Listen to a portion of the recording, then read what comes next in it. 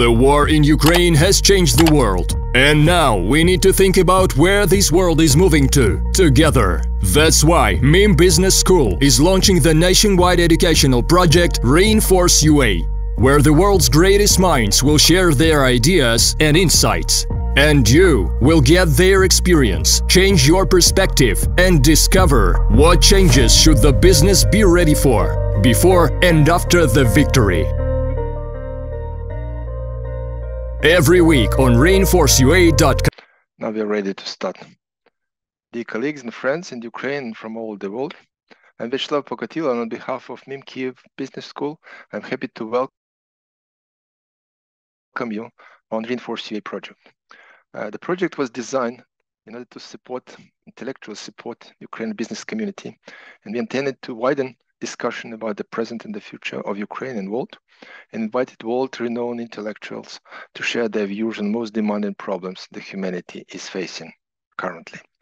This is especially important at the current situation and the critical situation in Ukraine, which was suffered from the aggression of the Russian and torn by the war. The project was made possible due to the general support of Bogdan Havrilshin Family Foundation and 4 major business management associations, AACSB, AMBA, FEMD, and CIMAN.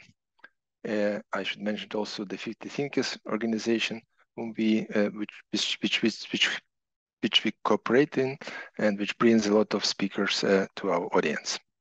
Before I shall give the floor to our honorable guest today, I would like reminding you that you can ask questions by clicking Q&A button, and I kindly ask you not to use chat for this purpose.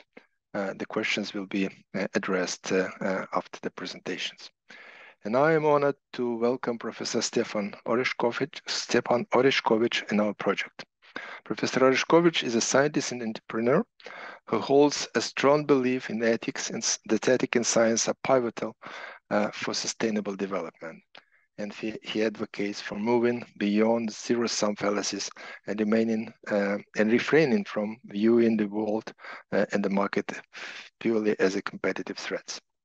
He holds the position of the president of Supervisory Board of IEDC Bled School of Management, and is a member of both the European Academy of Sciences and Art, the Royal Society of Medicine, and Professor Oreskovic has an extensive publication records with plentiful papers and several books. He holds the position of the president of the Supervisory Board of, this I've already mentioned, sorry. And besides, he is an entrepreneur, major investor of M Plus Group, which made an impressive growth from a boutique company to a big multi-hundreds of billions business, which employs more than 13,000 people. Today's our discussion will be about how to create a winning business ecosystems. The world is well known and widely used, but we need to address it practically.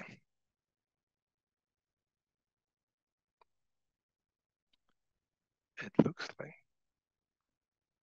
Professor Oreskovic, are you with us? Yes. Great. Okay, welcome. There were some technical issues with the sound, but hopefully everything now is okay. And welcome. Thank you very much for your time and agreement to participate in our project. And it's a great pleasure to listen to you. So I give you the floor for presentation. Hello, everybody. Hi, Irina. Thank you for kindly inviting me for this opportunity to share thoughts with business community and academic community in Ukraine. Thank you, Vyacheslav, for your kind introduction. I'm really honored with this invitation, and I would now just need to see how we can share the presentation.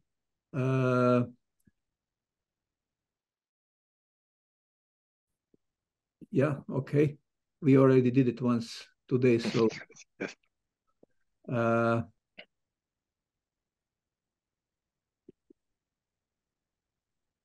It works.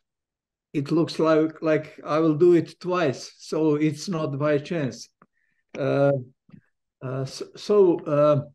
Basically, my intention is to really have as much as possible open dialogue, and I really encourage you to ask and comment whatever you think might be of your interest, or whatever thoughts or second thoughts you have on what I'm going to say. I am impressed with what your school is managing to achieve in this really very challenging circumstances, and it's really a big test of everything what you can learn about leadership, and especially about leadership in difficult times. So the topics I have chosen was in a way intentionally selected to reflect several things that I am personally very much focused on, and also giving me an opportunity to share not only my intellectual knowledge or what I learned, but also an experience that I have with the business. What I think it's very important, because it's easy to teach others about theories, but what you personally experienced or learned in the practice has, I think, a bigger strength. And anyway, I think in education we should always focus to three things. One is problem solving. The second one is a case building, so that we understand things and interpret them through the cases. What I will do in the third part of my presentation, and about the company I established, and that the third one is definitely open, collaborative discussion. The title we have here is I strongly believe, and I think all the everything what we learned as a mankind through the history is giving the same message. It takes more than one. It's always whatever we achieved, no matter how creative or even genius we are, it always takes society. In Greek times, Aristotle said that only two types of persons can live outside the society. One is if you are a god or an animal. And so basically, as Vyacheslav said, ecosystem is really a word that has a big impact now, and everyone is speaking about ecosystems, but difficult to understand and even more difficult to implement.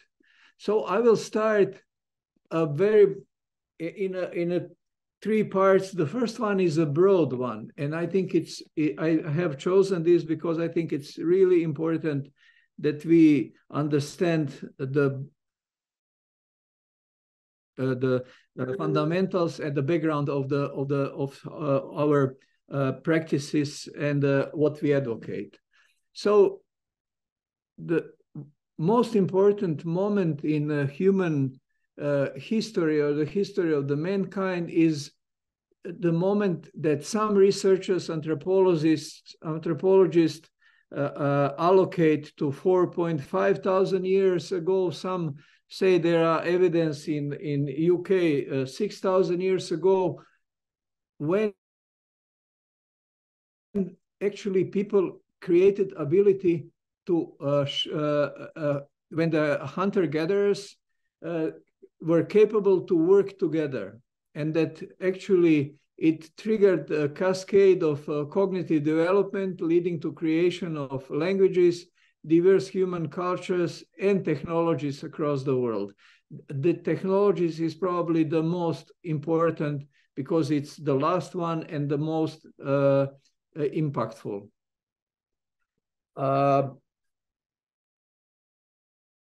why this is so important, our ability to work together, because that's how we create our capacities to develop whatever you can see or experience around ourselves.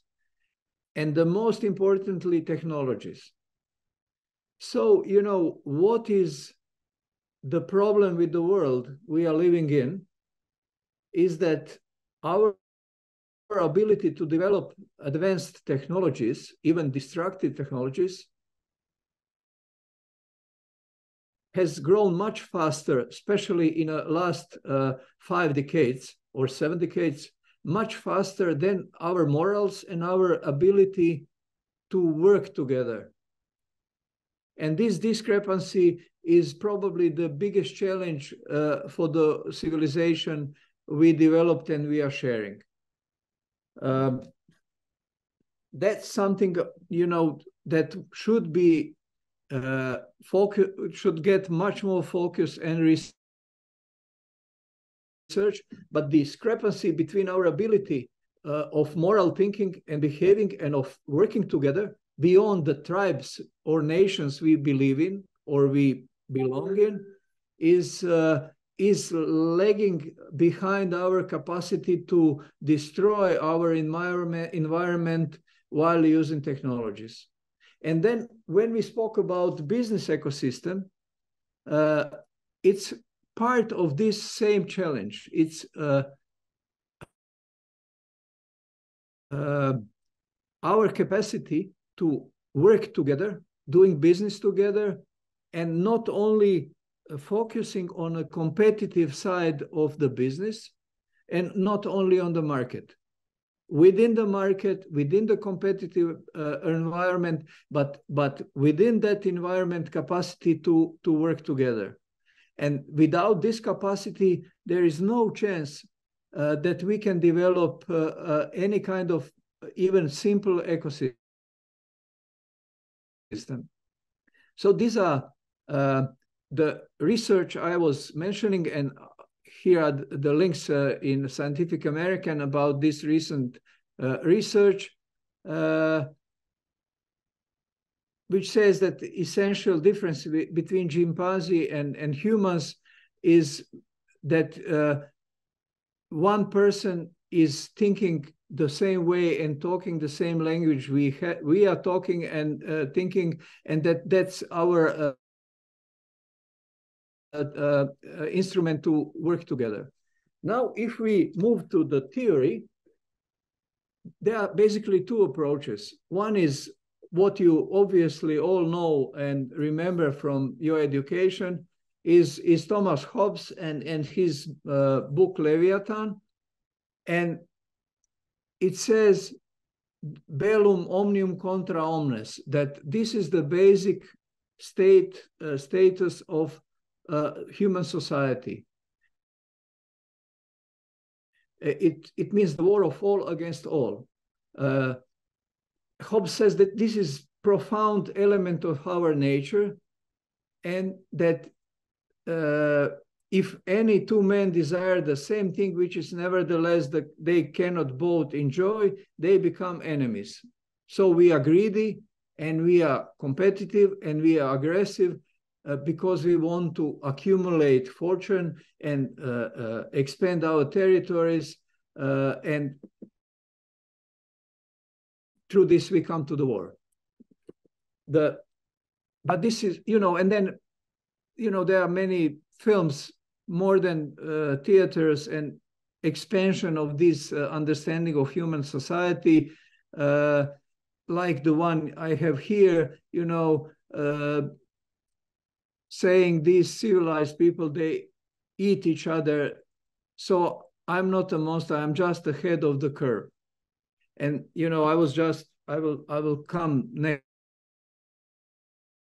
to the book, which says, you know, the fantastic book. I think it will be also interesting to read everywhere around the world, not only in areas where there are conflicts and wars, although I think there are less and less territories where we are free from suffering. You are suffering there. And the book is by Christopher Blattman, a professor at Chicago University. He is explaining in a very intelligent and productive way what brings us to the war. And the major message is that it's because society or its leaders ignores those costs of the war, or they are willing to pay the cost to achieve a certain objective. And then his book is based on the 5 biggest arguments or theories why what brings us to the conflict, not only on the global level or a national level, but also between the gangs in New York or around the world. And the first one is probably the most interesting one. His argument is that the societies that are run by dictatorship or without democracy are very prone to come to the war because the person on the top does not feel any risk or any costs of what they are going to create for the society. And there is an excellent example here, the study that was looking into how members of the Congress voted over the last 150 years about question of entering to the war or not, or conscription or anti-conscription, if they have children, male children that are between 18 and 24 years old. And the message is that they voted against. And this brings me immediately to many concrete situations around the world where we see the people bringing nations to the war, but not bringing their children to the war, or even relatives or brothers or sisters. And this is just the first level of argument. So when you don't have people running the societies that are accountable and sharing the destiny of the society and of their decisions, the chance that we are going to go towards the Hobbes idea of society becomes a higher probability. Now, on the opposite of this story is a beautiful book written by Nikos Christakis, the person I really appreciate very much. He's a professor of medical sociology. He was at Harvard, and now he's at Yale. And his book, Blueprint, the Evolutionary Origins of Good Society, is arguing with a lot of interesting arguments against the idea of society that Hobbes is developing. And that the central thesis of the book is that the idea of good relations is also encoded in our genes because of many generations, and that he is showing a lot of examples of the societies which are capable to develop a collaborative, cooperative, and in a way, ecosystem of peace and collaboration. So let's move now to the second part of our presentation or discussion. The first part was basically dedicated to the idea of understanding how human society works and what elements should be strengthened to make the fundamentals of our societies as a collaborative, good, and peaceful. And we can definitely discuss this later on. Now, if we move to the business level, what makes business systems collaborative, and if this is advantage or not at all?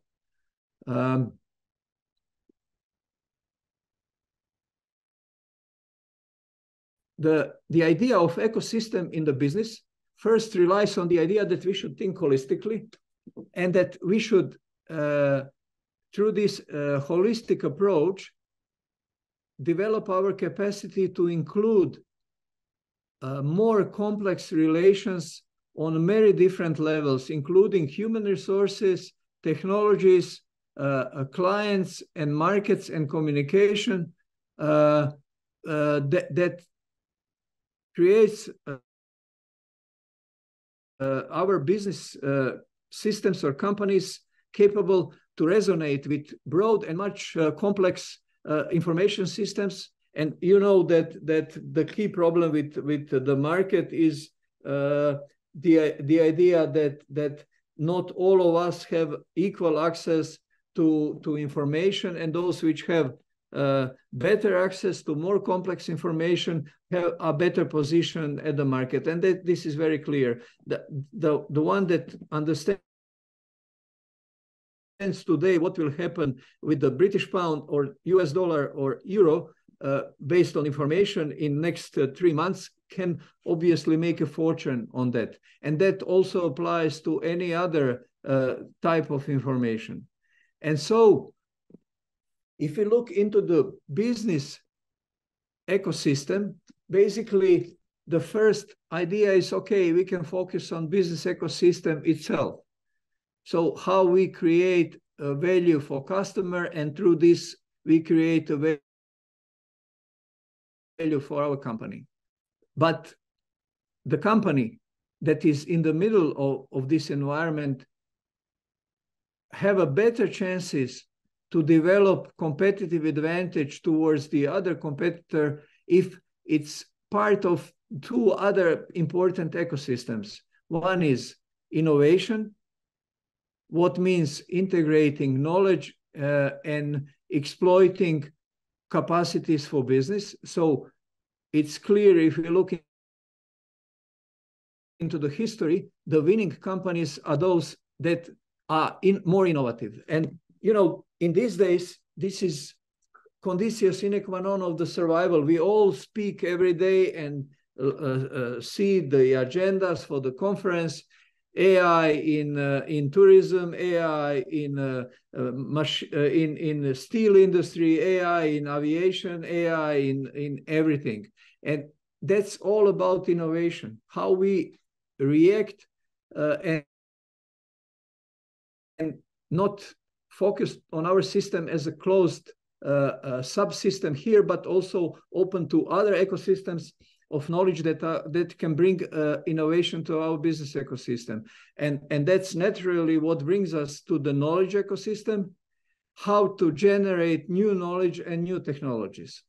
And the companies, even the business ecosystems that are not open to these 2 other ecosystems, will definitely face a big challenges how to survive in maybe 3 to 5 to even not to speak about 10 years. So when we speak about business ecosystem, when we try to quantify the previous model, we can see that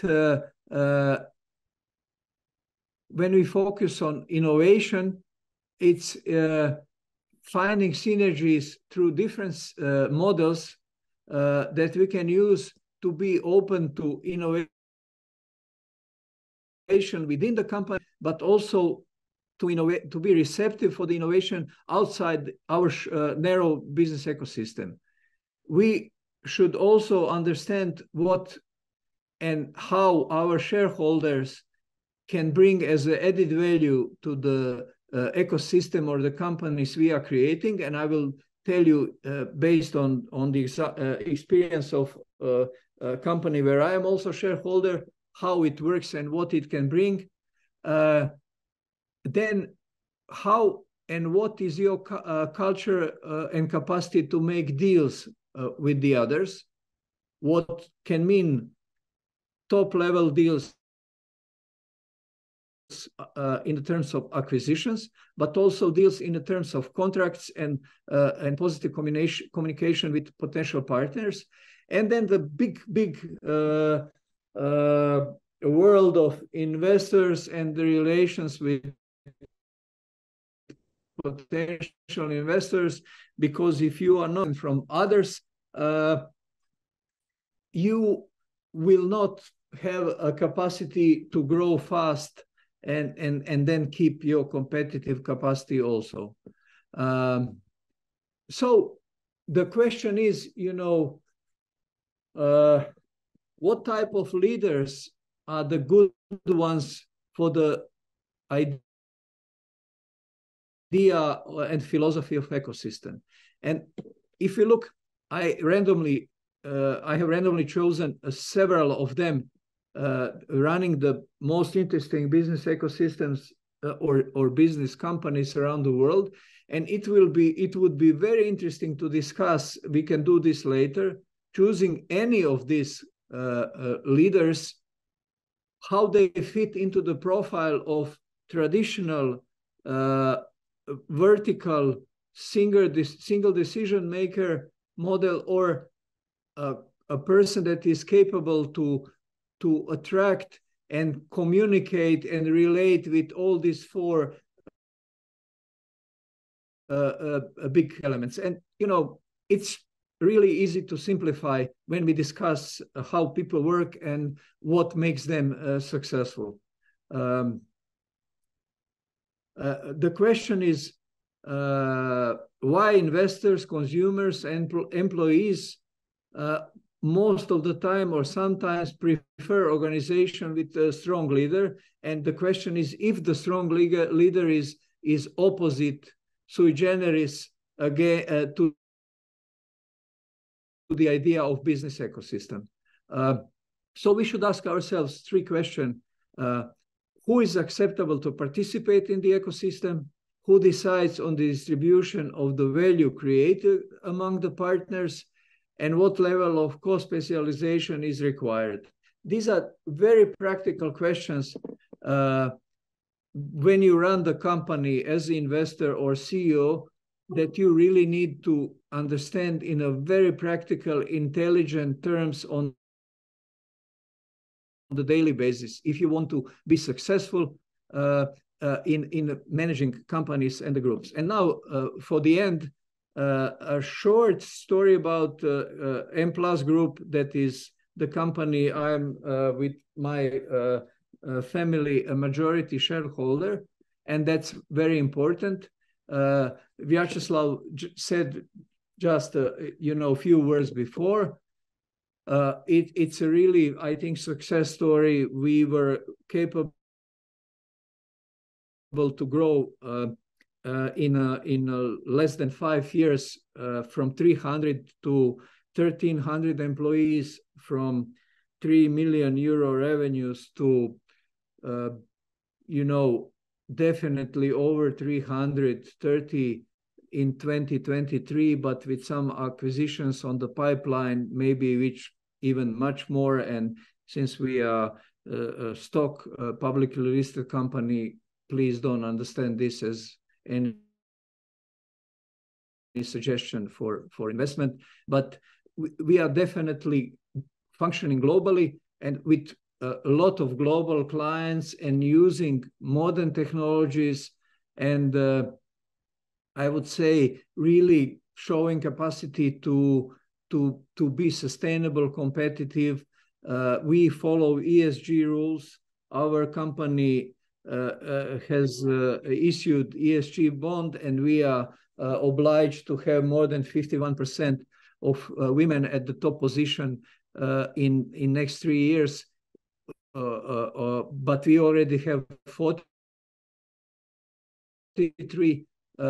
And so, I would focus on the key moment of this story, not on the technology, although the technology is crucial and it's impossible to survive the market without being really innovative, open to knowledge, and receptive. But I will focus on the only first moment and element of ecosystem, which is human element. The information I am really most proud of when we speak about our group is attrition rate.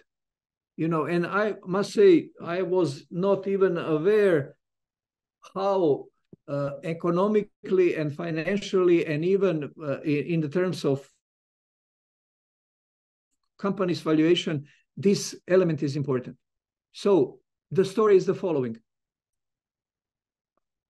How many people leave your company on the annual basis affects the capacity of your company to be efficient and profitable and competitive. And it's probably the most important element, because when people are leaving your company, it's a signal that something is wrong inside, and that, you know, everyone should leave and will leave whenever the person gets a better offer somewhere else. But it's not only about payroll, about benefits, perks, or, you know, long future ahead. It's how they feel within the company because of all these elements. And because you have to recruit other people, train other people, replace, and so on, the costs of people leaving are immense. And if you want to have a productive business ecosystem, the first important element is people. You should find a way how you attract talent, but also how you keep talent within the company. And no simple, cheap formulas like buying a table tennis and giving them ability to drink coffee in the break works anymore. Fortunately, not. So what we are doing, and I will now end with this, is we are really paying a great attention to our workforce as a part of this ecosystem. And we are not looking into this at the accidental level, but also scientifically. What you see on the screen is a paper that is accepted, and it's already available, but will be officially published probably tomorrow, after tomorrow. A big research we did about how work from home in our company. And I'm really proud, not because of the interesting team we assembled to make this research, but because we are really paying a huge attention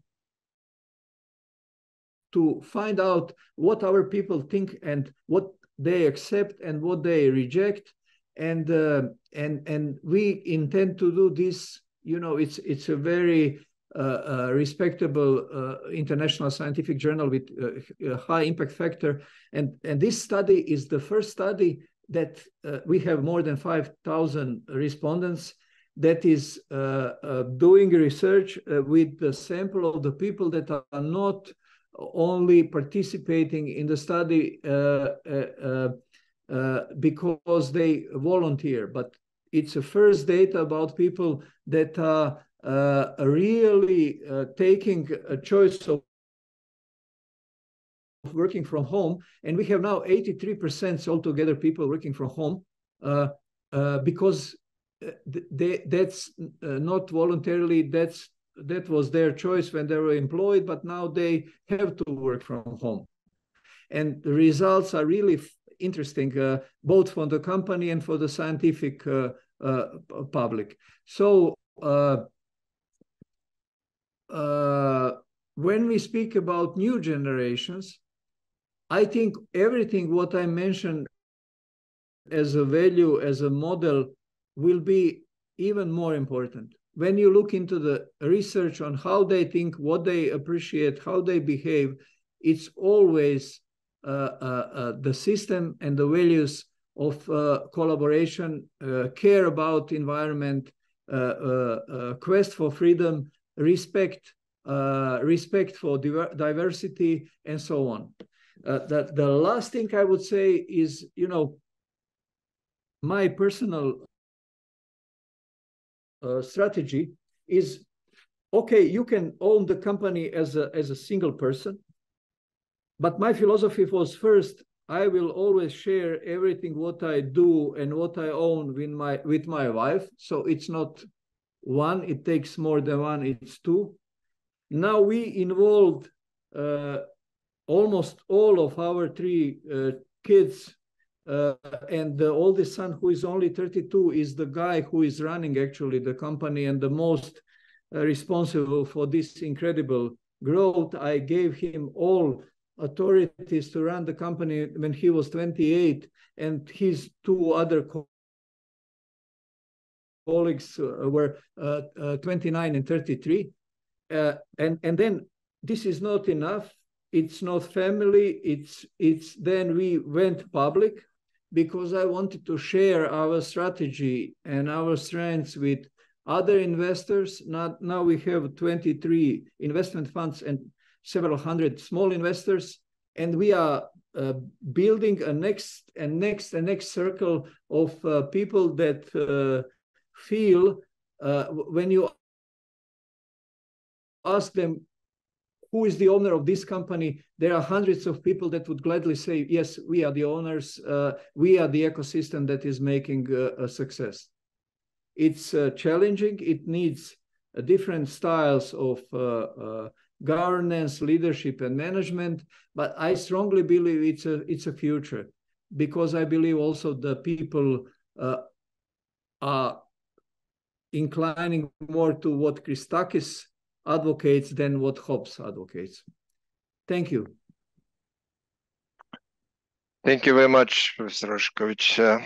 I would say, well, no, we will need at least a couple of hours just to touch those subjects you have just mentioned. So we have a time limit. I even don't know what to start with. Let's start with your last slides. You mentioned about you spoke a lot about people at the beginning, at the end, and the difference and the different approach of generations. By the way, we have somebody asking you kindly to provide a link to this study. I understood when it will be published, if possible. If you have it now, put it on the chat. If not, we can resend it to participants in the future. So the generations, demography, people are different from different generations. In business school, we also mentioned this. If I'm not mistaken, you have a master's degree in gerontology. Yes. So you know very well how a person changed with the age. Yes. But the age demography affects not only person, individuals, they affect societies, countries, and globally. What we have now observed is some kind of a global effect of, in particular, demographic situation in Europe. What kind of consequences, in your opinion, should businesses, let's not speak about the global policies, but preferably it will be too complicated, businesses should make from these demographic changes and biases, I would say, especially those businesses which are located in Europe, which is aging continent, facing the huge challenges related to this aging and not growing and not having enough young people. For business, not to speak about the wars, etc. It will be too complicated. Yeah.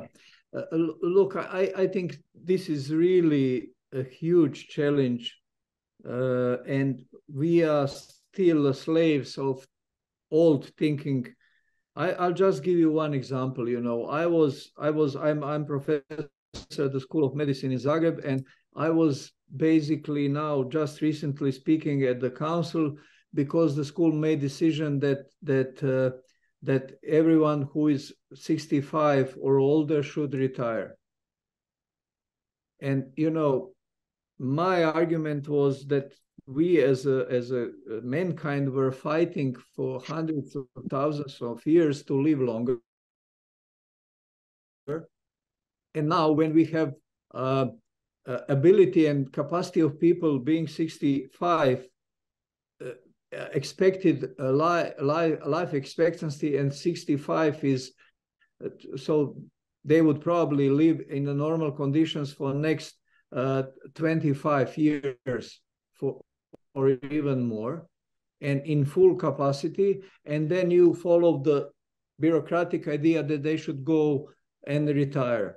And you know, example is, for example, Singapore, which has, I think now 28% of the workforce above 65. Because, you know, we should look every individual, and that's what I learned in US.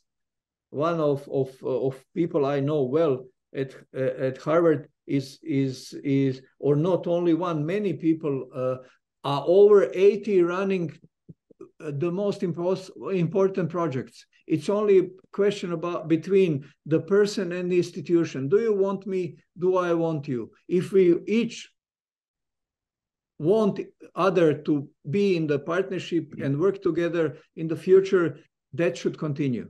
So this is an example of, you know, Europe lagging behind, following stereotypes which are really outdated.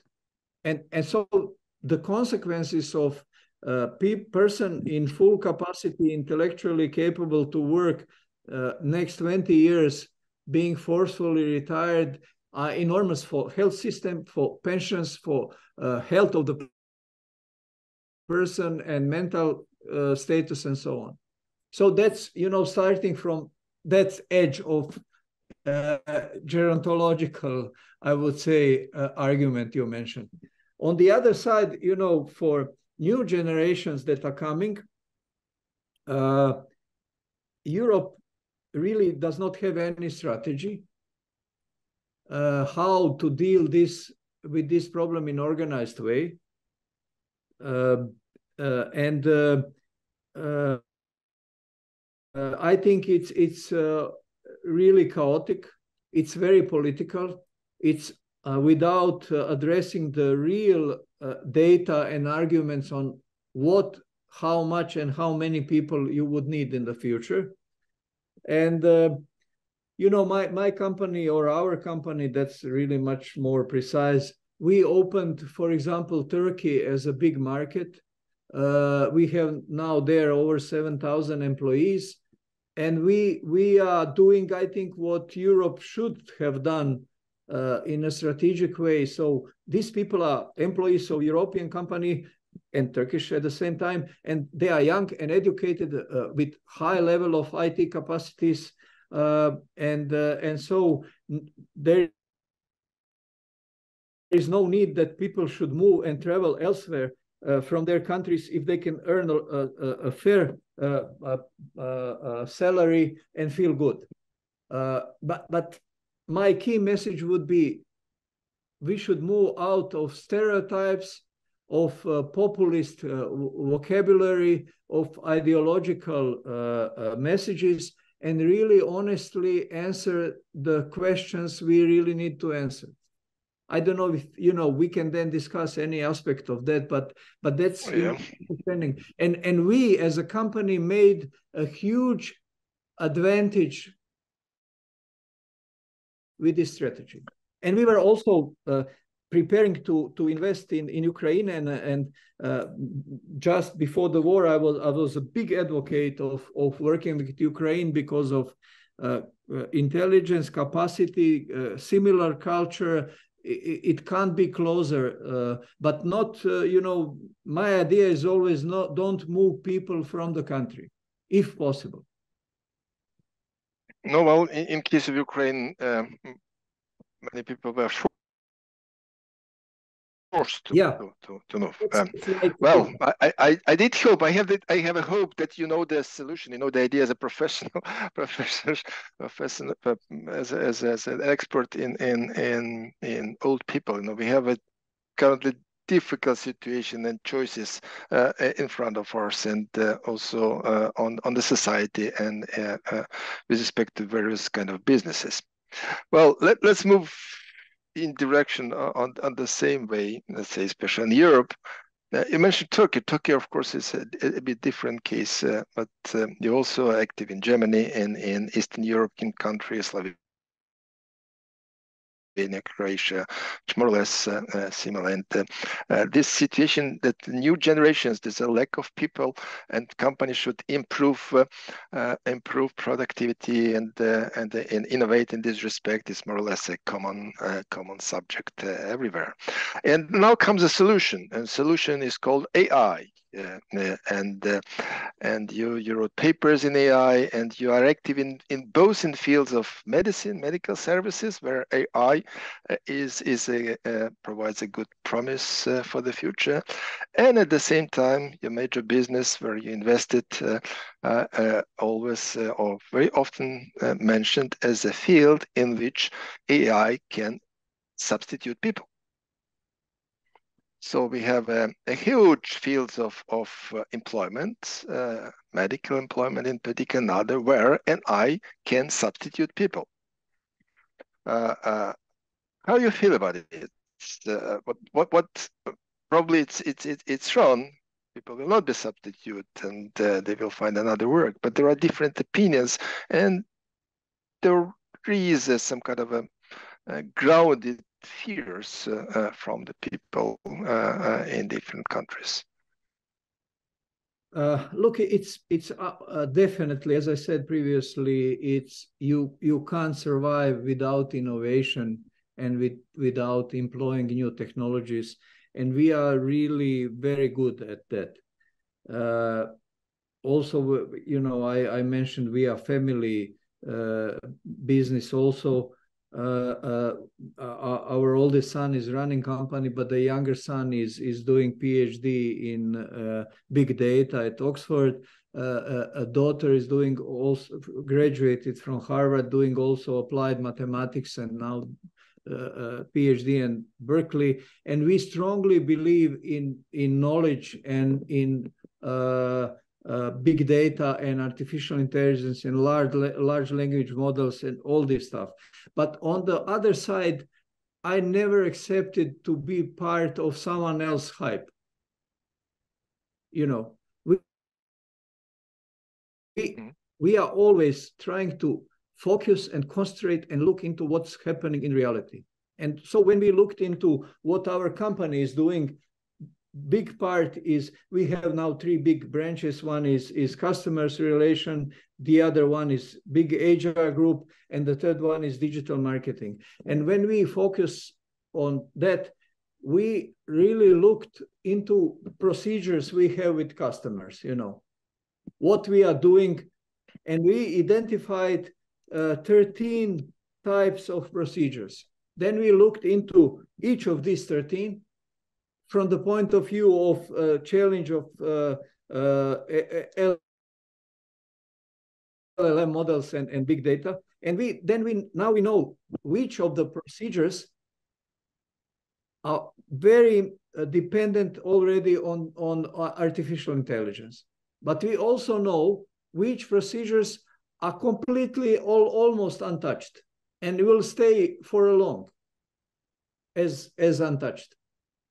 Because they are complex, they need people, they need empathy, they need intelligence, they need creativity, which and it's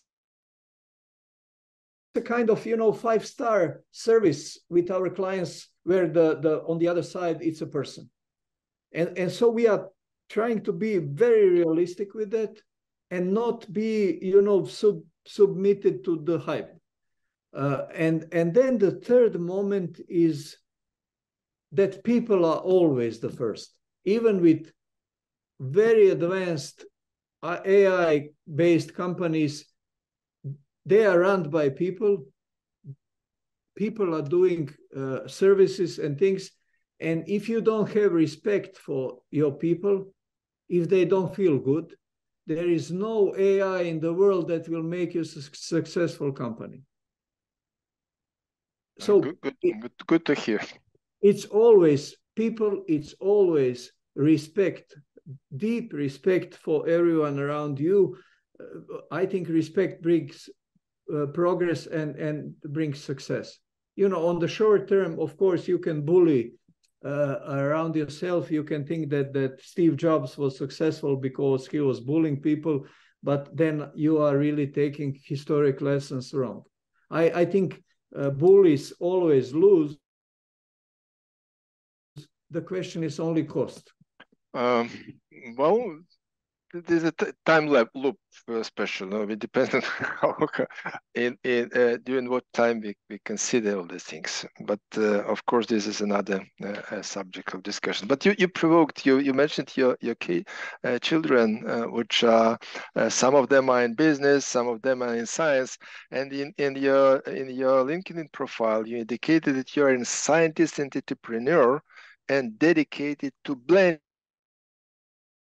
in the positive values of both fields. I was amused and very happy to read this, and want to ask. In my opinion, it's not an easy blend. I mean, to do it, and a lot of challenges when trying to simultaneously be, scientist and businessman, entrepreneur. Would you agree? And if yes, what kind of challenges the most during your life you faced when trying really to use advantages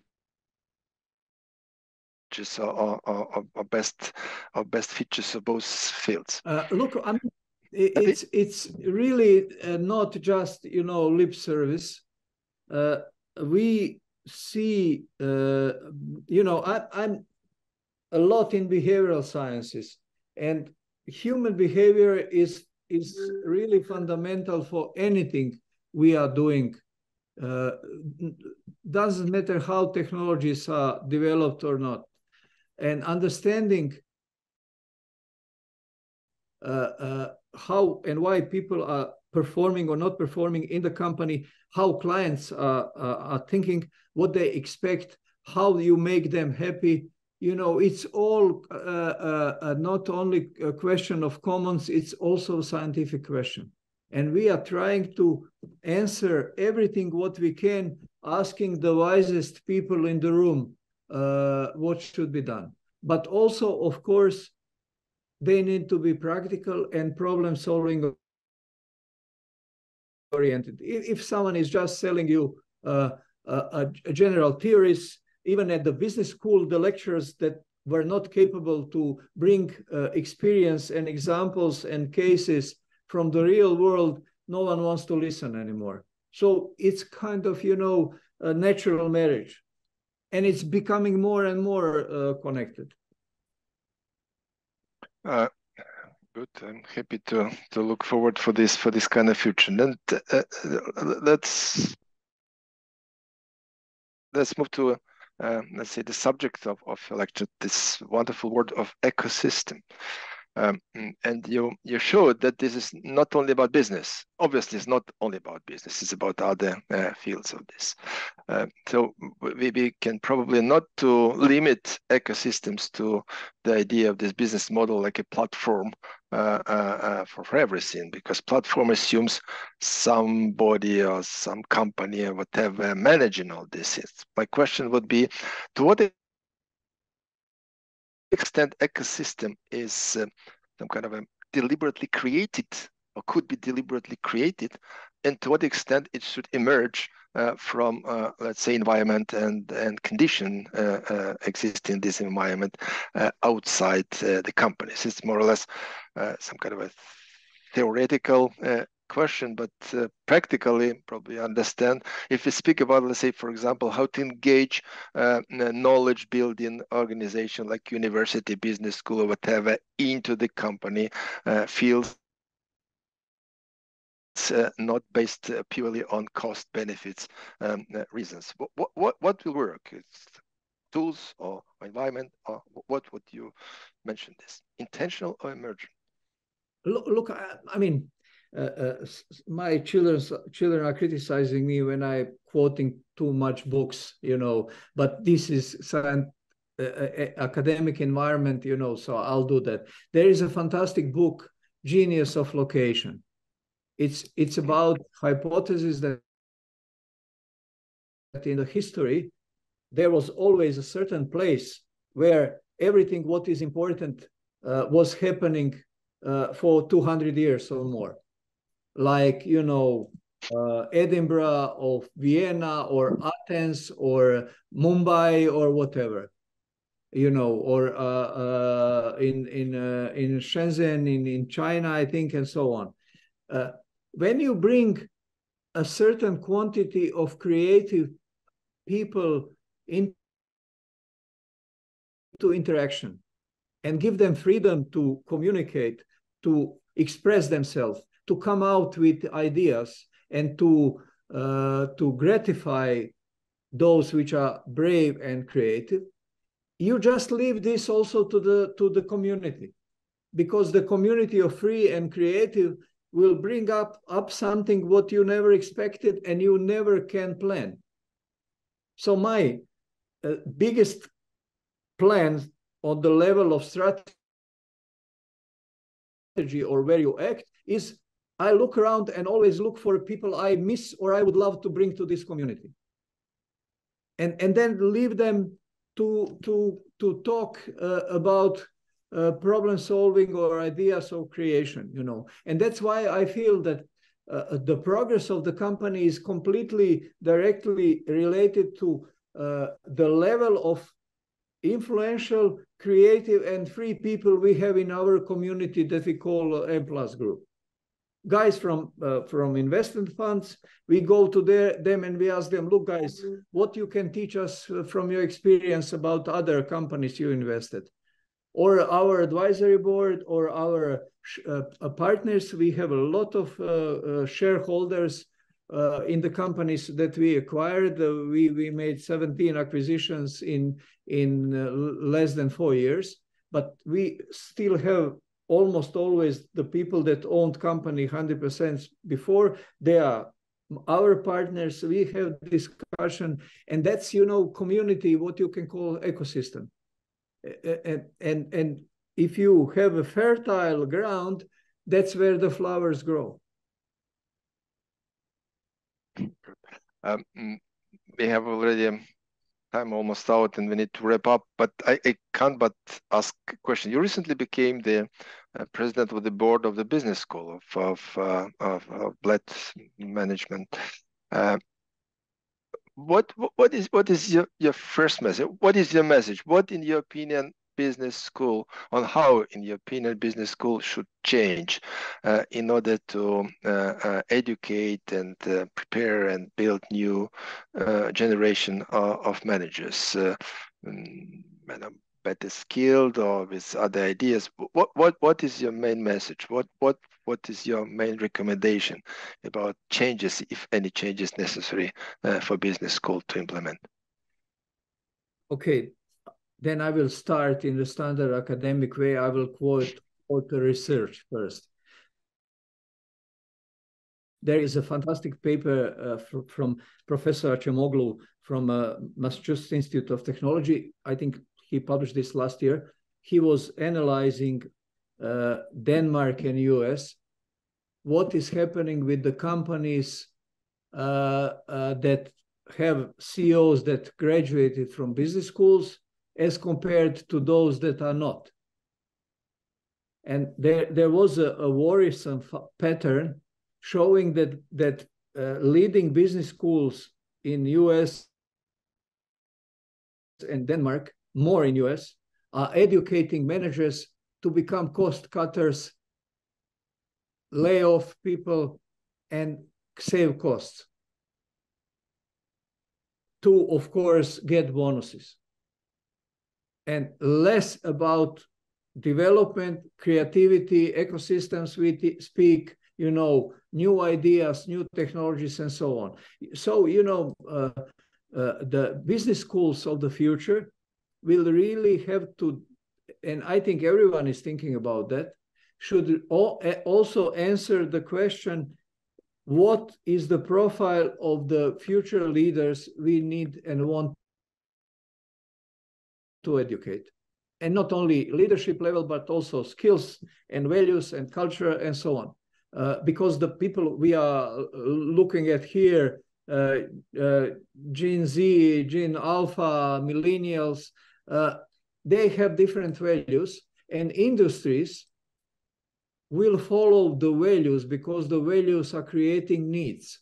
And you can't sell the people something they don't appreciate or based on appreciation need. And so this is very important. The attitudes of the new generation will influence a lot industries, products, and the companies. And the managers of the future should be the ones that would resonate with that. It's not easy process.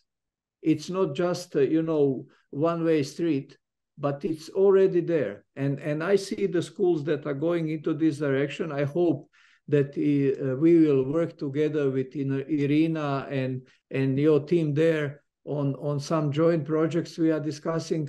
There is a lot of room to work together, but it should be that direction. Great. Professor Oreskovic, it was a great pleasure talking to you. Intellectual delights, a lot of subjects could be mentioned, and I feel sorry that we don't have enough time, and hopefully we'll be able to meet in the future. I'm a bit reluctant to invite you to Ukraine right now, though it's possible, but I do look forward for the day when you will be able to come to visit our school, to meet with our students, because we still have chances to compete with AI in building people. And the business is still about people and with people rather than with machines, even intellectual machines or whatever. Let philosophers discuss whether they have conscious or not conscious and how they will be. We will not go into this at present, not very scientific, let's say, discussion, rather theoretical. With this, I like to wrap up this discussion and invite our participants to share the links and those who will not have not been able to join us today to look at the website and see the records for this really very insightful discussion and presentation. Our next meeting on the project of Reinforce UA will be on the 14th of December. It is, as far as I remember, Thursday, not on Wednesday, because of different reasons. And our guest will be Herman Simon. Professor Oreskovic mentioned today a lot of books, and please everybody look on the wall behind Professor Oreskovic. You need to read a lot, and there are a lot of ideas are spreading. And one of these ideas is about hidden champions and about hidden companies, which we don't know. We are learning in business schools in particular about different cases, about known companies, and this is typical some kind of availability bias or selection bias when we make our conclusions based on a minor amount of companies. There are a lot of companies which are successful, which provide good businesses practices without being known and being very public. So I invite everybody to join us on the 14th of December at 6 p.m. And with this, once again, Professor Oreskovic, it was a great pleasure. Thank you very much for joining us. And let's have further discussions on this subject, both on different forums. But particularly, we would like to have you visiting Kiev one day. Yeah, I know that Professor Purg, who is chairman of the Bled School, is working closely with Irina on very concrete projects, and so we will do these things together, I'm sure. Great.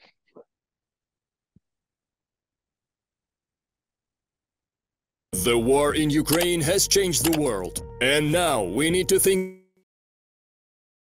about where this world is moving to, together. That's why MIM Business School is launching the nationwide educational project Reinforce UA, where the world's greatest minds will share their ideas and insights. And you will get their experience, change your perspective, and discover what changes should the business be ready for, before and after the victory.